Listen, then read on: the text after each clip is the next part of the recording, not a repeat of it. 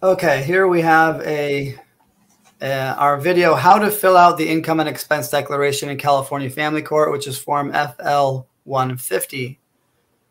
And the comment says, hello, I am married and unemployed. Do I put in my husband's income under spousal support? This one's easy. The answer is no. Assuming she's still or currently living with her new husband, she would actually put that in on page 3 under number 12. The following people are living with me. List the husband.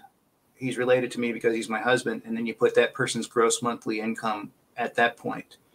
If you put it down under section 5, which is income, then that might be usable against you for purposes of determining support, and it's not supposed to be. If you just put it down on page 12, that informs the court that your household has this income coming in, and it helps to explain how you're paying your total monthly expenses. So it needs to be in the form, but in the right spot on the form. Yep. Section 12. Okay, perfect. Thank you.